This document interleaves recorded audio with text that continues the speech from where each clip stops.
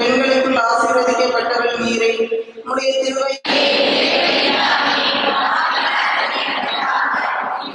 கர்த்தர் உம்முடனே பெண்களுக்குள் ஆசீர்வதிக்கப்பட்டவள் நீரை உடைய திருவயிற்றின் கனியாகிய இயேசுவும் ஆசீர்வதிக்கப்பட்டவரே.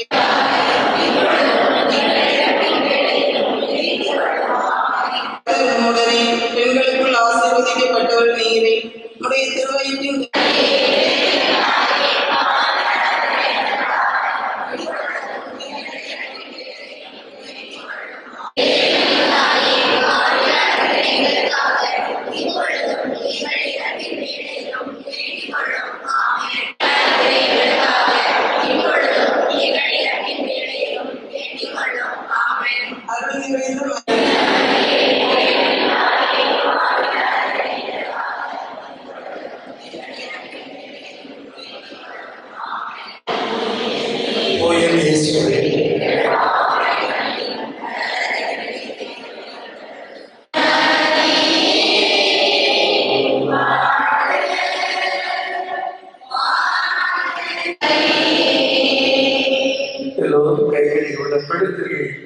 ஏற்றுக்கொள்ளுங்கள். இப்போ நமது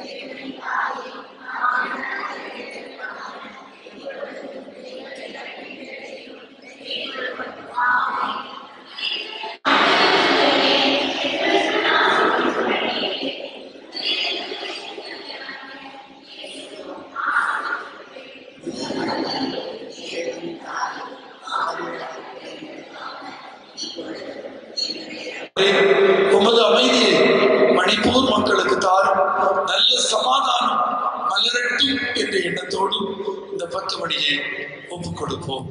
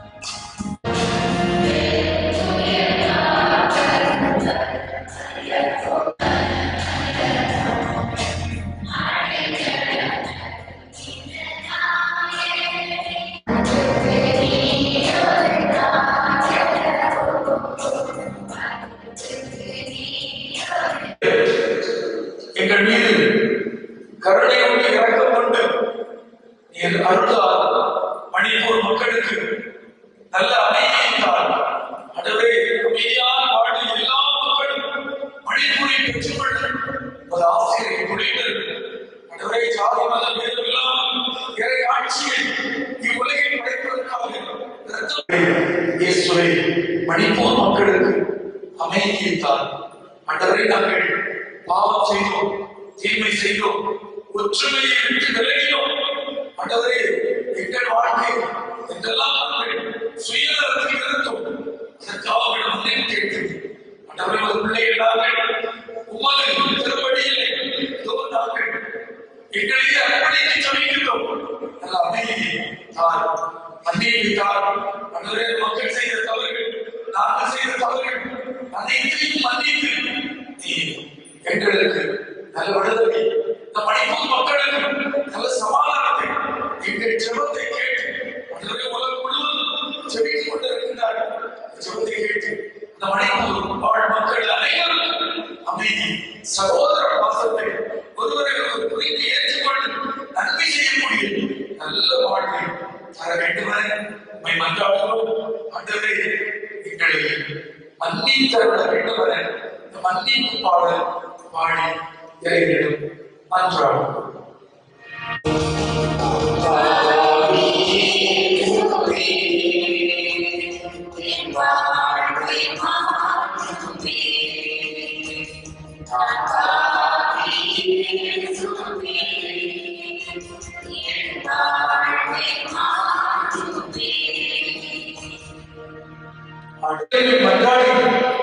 நாங்கள் பல நேரங்களில் ஜாதியால், மதத்தால் பிரித்து நடக்கின்றோம். ஒற்றுமையை உருவாக்க மனமில்லாமல் இருக்கின்றோம். இந்த குற்றத்திற்காக உங்களிடம் நாங்கள் மன்னிப்பு கேட்கின்றோம்.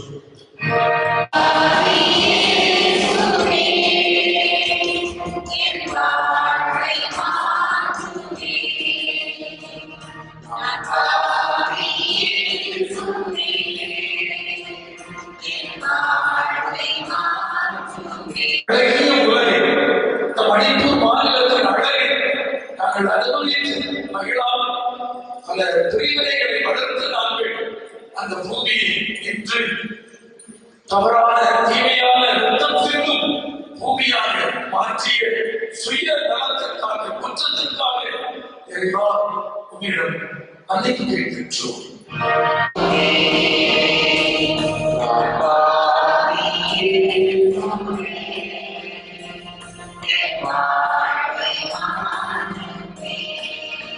கொடுக்க மனமில்லாமல் அந்த பாமர மக்களின் உயிரை பணயம் செய்து இன்று தெருவிலே, காடுகளிலே, பல நகரங்களுக்கு ஓடி செல்லக்கூடிய நிலையை உருவாக்கி இருக்கின்றோம்.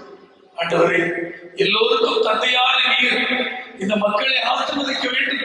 நாங்கள் உங்கள் பிள்ளைகள் இணைந்து செயல்பட வேண்டும். இதை தவறி நாங்கள் சாதியாலும், மதத்தாலும், பழங்குடி மக்கள் என்ற பிரிவினைகளாலும், எங்களுக்கு என்ற ஒரு சுய நலன்களினாலும் இந்த மணிப்பூரை இப்பொழுது தவறாக 50 நாட்கள் மோசமான சூழ்நிலைக்கு தள்ளிய குற்றத்திற்காக, அந்த தலைவர்கள் அவர்களை சரியாக வழிநடத்தாத குற்றத்திற்காக ஆண்டவரே உம்மிடம் மன்னிப்பு கேட்கின்றோம்.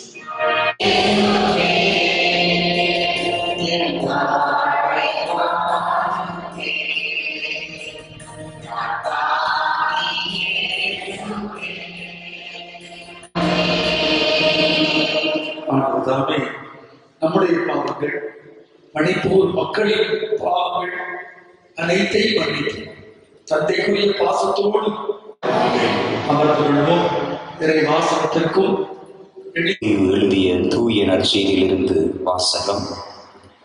பிரிவு 5, இறை வார்த்தைகள் 9 முதல் 11. படுத்துவோர் பேறு பெற்றோர், ஏனெனில் அவர்கள் கடவுளின் மக்கள் என அழைக்கப்படுவர். அன்பு மக்களே,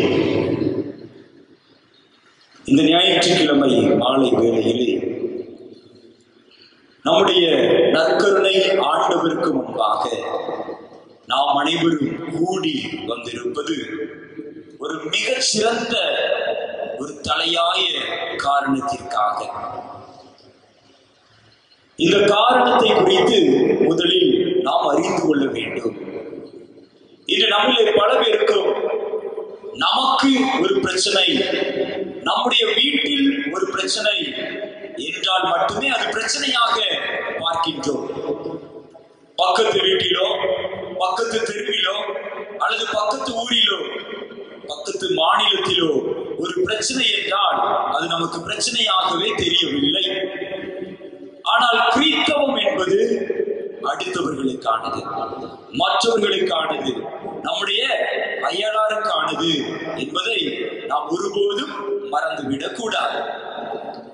காயின் ஆபேலை கொன்றவுடன் ஆண்டவர் காயினிடம் ஒரு கேள்வியை கேட்பார், உன்னுடைய சகோதரன் எங்கே என்று. அப்பொழுது அந்த சகோதரர் என்ன சொல்வார்? காயின் என்ன சொல்வார்? நான் என்ன என் சகோதரனுக்கு காவலாளியா என்று. அன்பு மக்களே, ஒருவேளை நம்ம எல்லாரும் இந்த மணிப்பூர் பிரச்சனையை, அந்த மக்களுடைய துன்பத்தில் நாம் பங்கெடுக்கவில்லை என்றால் கண்டிப்பாக ஆண்டவர் இன்று நம்மை பார்த்து கேட்பார். நாம் அதை கண்டுகொள்ளாமல் அவர்களோடு நம்முடைய ஜெபத்தில் கூட ஆறுதல் தெரிவிக்காமல் இருந்தோம் என்றால் ஆண்டவருடைய கோபம் நம் மீதும் விழும் என்பதில் மாற்று கருத்து கிடையாது. கோபம் மட்டுமல்ல, அது நமக்கும் நம்முடைய தலைமுறைக்கு ஒரு சாபமாக கூட மாறலாம். அன்பு மக்களே, இந்த நாளிலே மணிப்பூருக்காக நாம் செபிக்க வேண்டியது ஒவ்வொரு கிறிஸ்தவனினுடைய தலையாய கடமை என்கின்ற மேன்மையான நோக்கத்தோடு நாம் நம்முடைய பங்கு தந்தையின் தலைமையில் இங்கு நற்கருணை ஆண்டவருக்கு முன்பாக கூடி வந்திருக்கிறோம். இறைவன் நம்முடைய மேலான இந்த நோக்கத்தை அறிந்து, நம்முடைய நோக்கம் உண்மையில் அந்த மணிப்பூர் மக்களுக்கு அமைதியையும் சமாதானத்தையும், கலவரம் இல்லாத பழைய வாழ்வுக்கு அவர்கள் திரும்பி வருவார்கள் என்ற நம்பிக்கையோடு இந்த ஜெப வழிபாடிலே நம்ம பங்கெடுக்கணும். இந்த மணிப்பூர் பிரச்சனையை குறித்து சுருக்கமாக முதலில் கூறலாம் என ஆசிக்கின்றேன். அன்பு மக்களே, அங்கு பல்வேறு இன மக்கள் வாழ்கிறார்கள்.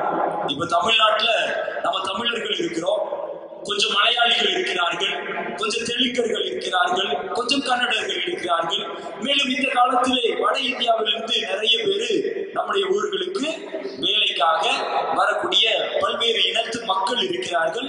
நம்முடைய தமிழ்நாடு ஆண்டவருடைய கிருபையால், அன்னை மரியாவினுடைய பரிந்துரையால் ஒரு சமாதான பூமியாக இருந்து கொண்டு இருக்கின்றது. அப்படித்தானே? அப்ப இதே போல மணிப்பூர்லையும் பல்வேறு இனத்து மக்கள் வாழ்ந்து கொண்டிருக்கிறார்கள். அதில் முதன்மையான இரு குழுக்கள், இவர்களுக்கு மத்தியில் தான் பிரச்சனை. என்ன குழு அப்படின்னா, மெய்தி அப்படிங்கிற ஒரு இன மக்கள், குகி என்கின்ற மற்றொரு இன மக்கள், இது போக கொஞ்சம் கொஞ்சம் அங்கும் இங்குமாக மற்ற இனத்து மக்கள் வாழ்கிறார்கள்.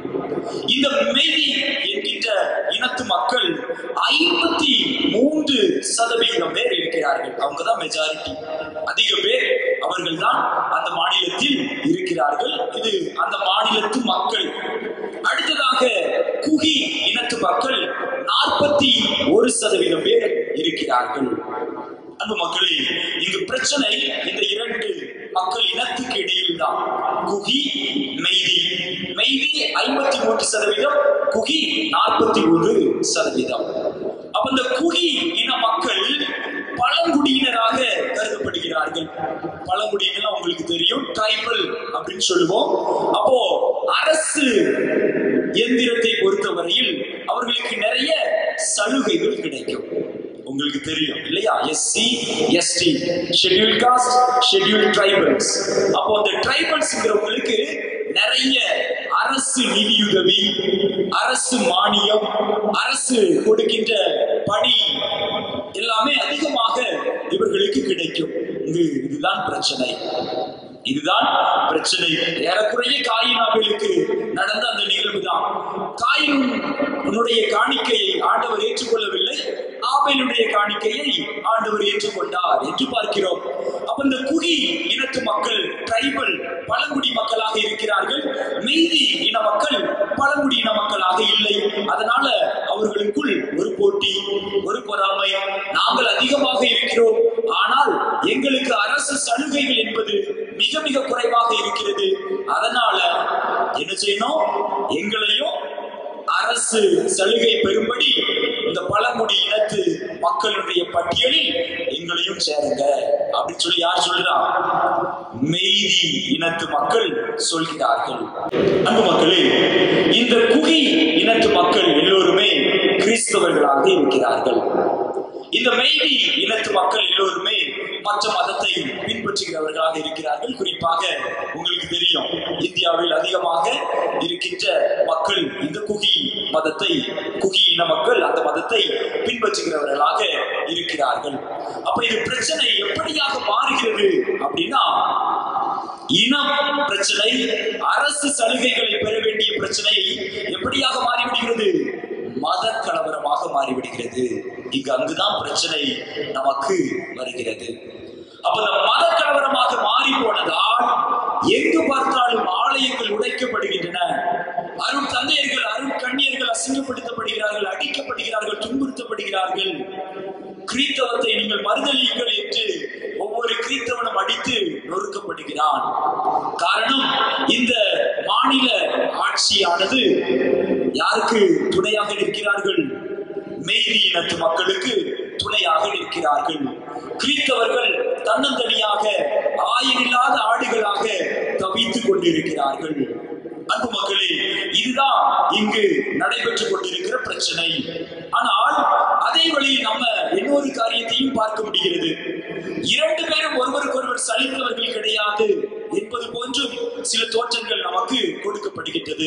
எந்த அளவுக்கு உண்மை என்று நம்ம அங்க போய் பார்த்தாதான் தெரியும். ஏன்னா சில ஊடகங்களில் இருந்து வரக்கூடிய செய்திகள் குகியினத்து மக்களும் மெய்தி இனத்து மக்களை அடித்து நொறுக்குகிறார்கள். குறிப்பாக அங்குடைய தலைநகரம் இம்பால். இந்த தலைநகரத்தில் மெய்தின மக்கள் அதிகமாக இருக்கிறார்கள். இந்த இடத்தில் குகியினத்து மக்களுடைய வீடுகள், அவருடைய சொத்துக்கள் எல்லாம் சூறையாடப்படுகின்றன. அதே போல எங்கெல்லாம் குகியினத்து மக்கள் அதிகமாக இருக்கிறார்களோ அங்கு மெய்தி இனத்து மக்கள் சூறையாடப்படுகிறார்கள். அப்போ ஒரு இது மட்டும் தெளிவாக தெரிகிறது. இன்று நம்ம குரல் கொடுப்பது கிறிஸ்தவர்கள் அங்கு பாதிக்கப்பட்டார்கள் என்பதனால் அல்ல.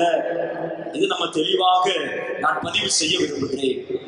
கிறிஸ்தவர்கள் பாதிக்கப்பட்டார்கள், அருட்தந்தையர்கள் பாதிக்கப்பட்டார்கள், கோயில்கள் இடித்து நொறுக்கப்பட்டன, சிறுவங்கள் சிதைக்கப்பட்டன என்பதற்காக நாம் குரல் கொடுக்கவில்லை.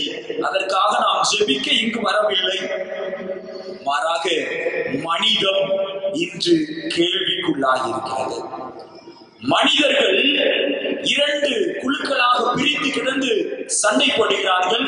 இவர்கள் பக்கம் நியாயம், இவர்கள் பக்கம் நியாயம் என்று நமக்கு யார் பக்கமும் நியாயத்திற்காக போராடவில்லை. மாறாக உங்களுடைய பிரச்சனையினால் பெண்கள், குழந்தைகள், முதியவர்கள், கல்வி கற்றுக்கொண்டிருக்கின்ற மாணவ மாணவிகள் பாதிக்கப்படுகிறார்கள் என்பதுதான் நம்முடைய நோக்கமாக இருக்க வேண்டும். கிறிஸ்தவர்கள் பாதிக்கப்பட்டு விட்டார்கள், அதனால நம்ம ஆலயத்துல கூடி ஆண்டவர்கிட்ட ஜெபிக்க வரல. நம்ம குகி இனத்து மக்களுக்காகவும் ஜெபிக்க வந்திருக்கிறோம், மெய்தி இனத்து மக்களுக்காகவும் ஜெபிக்க வந்திருக்கிறோம் என்பதை நாம் ஒருபோதும் மறந்துவிடக் கூடாது. காரணம், நம் ஆண்டவர் அமைதியின் அரசர். அவர் ஒருபோதும் வன்முறைக்காக எங்கும் குரல் கொடுத்தது கிடையாது. ஒருபொழுதும் வன்முறையை அவருடைய வார்த்தையாலும் செயலாலும் அவர் ஆதரிக்கவில்லை அவர் வாழ்ந்த காலத்தில். இப்பொழுதும் அவர் ஒருபோதும் வன்முறையை அவர் விரும்பவில்லை என்பதை நாம் மனதில் கொள்ள வேண்டும். அன்பு மக்களே, நம்முடைய தலையாய நோக்கம் என்னவென்றால் அந்த மாநிலத்தில் அமைதி திரும்ப வேண்டும். மத கலவரமாக மாறி இருக்கிற இந்த பிரச்சனை மனிதனுக்கு எதிரான பிரச்சனை என்பதை ஒவ்வொரு இந்தியனும் உணர வேண்டும். இது மத கலவரம் அல்ல, மாறாக இது மனிதத்திற்கு எதிரான ஒரு கலவரம். இந்திய திருநாட்டினுடைய வரலாற்றில் மிக மோசமாக பொறிக்கப்படவிருக்கின்ற ஒரு நாளாக மாறிக்கொண்டிருக்கிறது. இதுல என்ன சந்தேகம் வருகிறது என்றால், இது உண்மையிலேயே யாருடைய பின்னணியிலும் இல்லாமல் சாதாரணமாக இந்த போராட்டம் வெடித்திருக்கிறது என்றால் இதற்குள் அடங்கி இருக்கும். ஏறக்குறைய 2 மாசமா இந்த பிரச்சனை போயிட்டு இருக்கு. அப்ப 2 மாசமா அரசு மேல இருக்கிற அதிகாரிகள் திட்டமிட்டு இதை சதி செய்து கொண்டிருக்கிறார்களோ என்கின்ற கேள்வி பலருக்கும் இன்று வருகிறது. நாம் அதே கேள்வி தான் இங்கு கேட்கிறோம். அப்ப 2 பேர் வீடு 2 பட்டா கூத்தாடிக்கு கொண்டாட்டம் அப்படிங்கிறது போல 2 இன மக்களை தூண்டிவிட்டு ஒருவேளை இது சந்தேகம் தான் நிரூபிக்கப்படவில்லை. ஒருவேளை அப்படி காரணமாக இருக்கிறோமோ, ஏன்னா நம்முடைய இந்திய அரசு அவ்வளவுக்கு வல்லமையான ஒரு அரசு. இந்த அரசு நினைத்தால் ஒரு நாளிலே அல்லது ஒரு வாரத்திலே பிரச்சனையை முடிக்க முடியுமில்ல. ஆனால் இந்த பிரச்சனை தொடர்ந்து நடைபெற்றுக் கொண்டிருக்கிறது. பல உயிர்கள் எரிக்கப்பட்டு கொலை செய்யப்பட்டு மற்றும் பலவிதமான சூறையாடல்கள் நடந்து கொண்டிருக்கிறது என்றால் இது ஒருவேளை சரியாக இருக்குமோ என்ற கேள்வி பலருக்கும் எழுகிறது. அன்பு மக்களே, இந்த நாளில் நாம் முதன்மையாக ஜெபிக்க வேண்டியது அமைதி திரும்ப வேண்டும், மனிதம் மலர வேண்டும் என்பதற்காக. இரண்டாவதாக, சதி ஒருவேளை இதன் பின்னணியில் இருந்தது என்றால் அரசு அதிகாரிகள் அந்த தவறை உணர்ந்து சதியை திருத்திக் கொள்ள வேண்டும். மக்களை பிரித்துவிட்டு, மக்களை ஒருவருக்கு எதிராக சண்டையிட தூண்டிவிட்டு முயல்கின்ற எந்த அரசும் ஒருபொழுதும் நல்ல அரசாக இருக்க முடியாது. அவர்களால் நல்லாட்சி கொடுக்க முடியாது என்பதை அரசு உணர வேண்டும். அதற்காகவும் இந்த நாளிலே நாம் ஆண்டவரிடம் ஜெபிக்க வேண்டும். மூன்றாவது, மிக மிக முக்கியமாக நான் பார்ப்பது, இது ஒரு ஒத்திகை. எது? இரண்டு இனத்து மக்களுக்கு இடையில் பிரச்சனையை உருவாக்கிவிட்டு அதை மத கலவரமாக மாற்றுவது ஒரு ஒத்திகை, ரிஹர்சல். இது நம்ம தமிழ்நாட்டிலையும் நடப்பதற்கு வாய்ப்பு உண்டு, கேரளாவிலையும் நடப்பதற்கு வாய்ப்பு உண்டு, மற்ற மாநிலங்களிலும் நடப்பதற்கு வாய்ப்பு உண்டு. எப்போ? நம்ம எல்லாரும் அமைதியா வீட்டுல உட்கார்ந்துட்டு ஞாயிற்றுக்கிழமை நல்லா சிக்கன் மட்டன் எடுத்து சாப்பிட்டுட்டு டிவியை பார்த்துட்டு உட்கார்ந்துட்டு இருந்தோம்னா, அப்போ இது ஒரு பிரச்சனை என்பதை நம்ம ஒரு பொழுதும் மறந்துவிடக் கூடாது. இது ஒரு ஒத்திகை. இன்னைக்கு அங்க நடப்பது நாளைக்கு நம்ம வீட்டுல நம்ம நாட்டுல நடக்காது அப்படிங்கிறதுக்கு நிச்சயம் கிடையாது. ஆக படித்த மக்கள் இருக்கிற மாநிலம் நம்முடைய மாநிலம். படித்தவர்கள், பண்புள்ளவர்கள். நாங்க கூட அடிக்கடி ஃபாதர் கூட பேசிட்டு இருக்கும் போது வட மாநிலத்தில் அந்த 2 வருஷம் இருந்து பார்த்ததுனால படித்த மக்கள் மட்டுமல்ல, பண்புள்ளவர்கள் தமிழர்கள். இப்ப கேரளாவில் நிறைய பெருமையா சொல்லுவாங்க. என்ன சொல்லுவாங்க? நாங்கள் அதிகமாக படித்தவர்கள் சொல்லி. ஆனா நான் பார்த்து நிறைய பேர்கிட்ட பண்புகள் இல்லை. அவரோட பண்புகள் இல்லை. படிப்பு இருக்கும், ஆனா பண்பு இருக்காது. படிப்பும் பண்பும் ஒருங்கிணைந்து இருப்பது நம்ம மட்டும்தான். இதை நான் பெருமைக்காக சொல்ல, உண்மையில் அனுபவித்ததை பார்த்ததை சொல்கிறேன். ஆக நம்முடைய மக்கள் இந்த தெளிவு பெற வேண்டும். நம்ம அந்த தெளிவோடு இந்த காரியத்திற்காக நாம் குரல் கொடுக்க வேண்டும். இதை குறித்து நாம் மற்றவர்களோடு பேச வேண்டும். ஆக மூன்றாவதாக இன்று உங்களோடு நான் சொல்கின்ற கருத்து, இது ஒரு ஒத்திகை. இதை நாம் அமைதியோடு கண்டும் காணாமல் போய்விட்டோம் என்றால் அது நமக்கும் நாளை பிரச்சனையாக மாறும் என்பதில் மாற்று கருத்து இல்லை. ஆக இந்த நாளிலே அன்பு மக்களே, நம் ஆண்டவரிடம் ஜெபிப்போம், நற்கருணை ஆண்டவரிடம் மன்றாடுவோம். இந்த பிரச்சனை மணிப்பூர் மத கலவரமாக மாறி இருக்கிற இந்த பிரச்சனை முடிந்த அளவிற்கு உடனடியாக ஒரு முடிவுக்கு வர வேண்டும். அமைதி திரும்ப வேண்டும், மக்கள் இயல்பு வாழ்க்கைக்கு திரும்பி வர வேண்டும் என்பதற்காக தொடர்ந்து இந்த ஆசீர்வாதத்திலே நாம் பங்கெடுப்போம். ஆமென். பெற்றோர் கண்ணீர் கலங்கி கதிகலங்கி இருக்கின்ற ஒவ்வொரு மக்களையும், ஒவ்வொரு மக்களுக்கும் நீர் ஆறுதலும் தேறுதலும் தந்து அவர்களை வழிநடத்தும்படியாக இறைவா உம்மை மன்றாடுகிறோம். அப்பா தந்தாய் என்ற அழைப்பு உரிமையை எங்களுக்கு கொடுத்திருக்கிறது. அதற்காக நாங்கள் அவருக்கு நன்றி செலுத்துகின்றோம். ஆண்டவரை தாய் திருநாளாம் இந்திய நாட்டை உமது கருத்தில் ஒப்புக் கொடுக்கின்றோம். குறிப்பாக மணிப்பூர் மாநிலத்தை உமது கருத்தில் ஒப்புக் கொடுத்து ஜெபிக்கின்றோம். ஆண்டவரே அங்கு நடக்கின்ற அனைத்து வன்முறைகளையும் நீர் அறிவீர். எத்தனையோ குழந்தைகள் பாதிக்கப்பட்டிருக்கின்றார்கள், பெரியவர்கள், முதியவர்கள், இன்னும் பல பேர் பாதிக்கப்பட்டுக் கொண்டிருக்கின்றார்கள். ஆண்டவரே, மணிப்பூர் பற்றி எரிந்து கொண்டிருக்கின்றது என்ற ஒரு செய்தி எங்கள் ஒவ்வொருவருக்கும் ஒவ்வொரு நாளும் கிடைத்துக் கொண்டிருக்கின்றது. ஆண்டவரே, நீர் அவர்கள் மத்தியில் நடமாடி அங்கு அமைதியான ஒரு சூழலை ஏற்படுத்தி ஒரு இயல்பு நிலைக்கு அந்த மாநிலம் திரும்பின அருள் புரிய வேண்டும் என்று இறைவா உம்மை மன்றாடுகின்றோம்.